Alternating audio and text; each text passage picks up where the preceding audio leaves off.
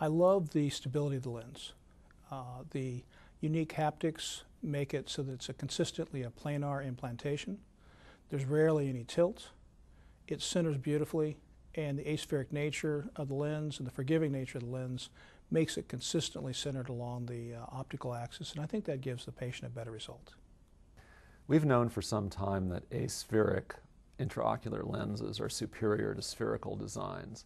And we've demonstrated this by showing superior contrast sensitivity and better night driving performance in night driving simulation studies. What Rayner has done with the 970C aspheric lens is to create an intraocular lens that is spherically neutral.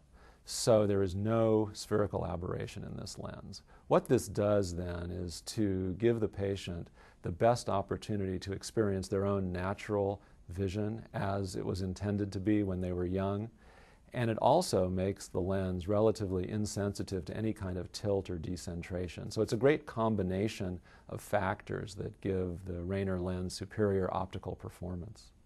I like the C-Flex material. I like the design of the lens. I especially like there's a consistency across several of the products. The haptics, because they're a little bit broader, support the lens in a uniplanar fashion. The material unfolds at the perfect rate. It's neither too fast nor too slow, and that is very helpful. It gives me a confidence in putting the lens into the eye that I really enjoy. The 970C is really very close to my idea of an ideal monofocal lens. First of all, it's got great ease of use. The injector is a simple plunger. It delivers the lens predictably and reproducibly into the capsular bag. There's minimal manipulation needed.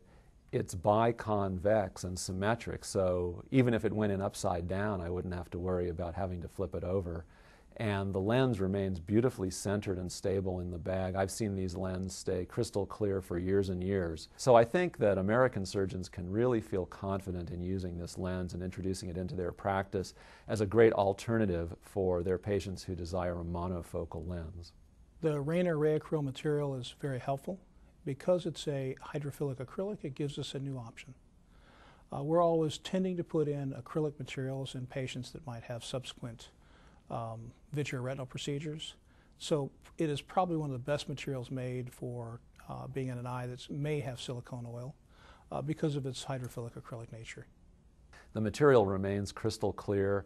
There have never been any problems with glistenings, microvacuole formation, or calcification with this lens. So it's got a great long-term stability, proven track record. I was an investigator for the C-Flex lens, which was the predecessor to the 970C, and I have patients now in my practice who've had this lens for over a decade, and they continue to see well and appreciate its performance. So it's a great material, and I encourage you to give it a try.